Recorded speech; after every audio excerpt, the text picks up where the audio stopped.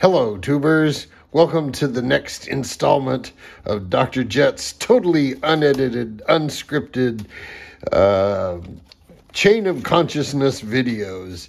Today I want to talk just about a couple of things, give some updates on the 12-inch challenge and the Atlas. As you can see here, I have a pile of freshly laser cut wood. These are all Atlas. I have now 6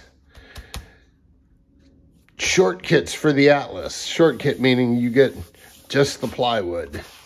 I had a problem with one of the bulkheads, the motor mount in my round nose.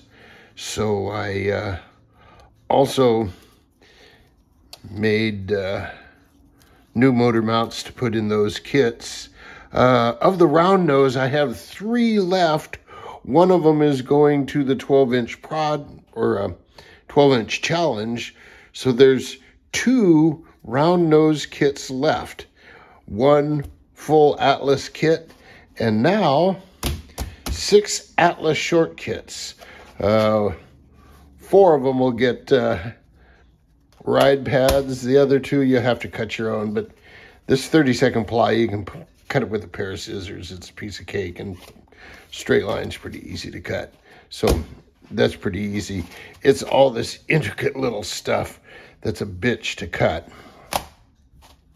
So there you go, a quick update. I've done some laser cutting for the 12-inch project. I'll tell you, the motor mounts is part of what I cut. And something else. I cut something else. You'll see it when the time is right. So there you go. Atlas kits. If anybody wants one, let me know. My information's in the link below. Atlas kits, 12-inch challenge. That's it.